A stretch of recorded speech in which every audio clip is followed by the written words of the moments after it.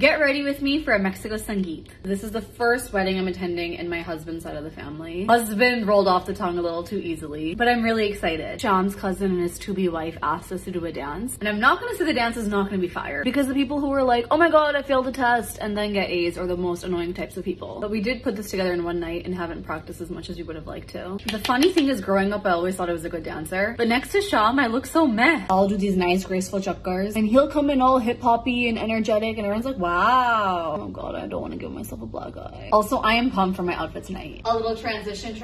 Look at this dhoti from Papa Don't Preach. A moment of silence for these heels. Look how pretty. I'm on a desperate search for eyelash glue to stick the stick eye down, but the jewelry is from Paisley Pop. For the dance.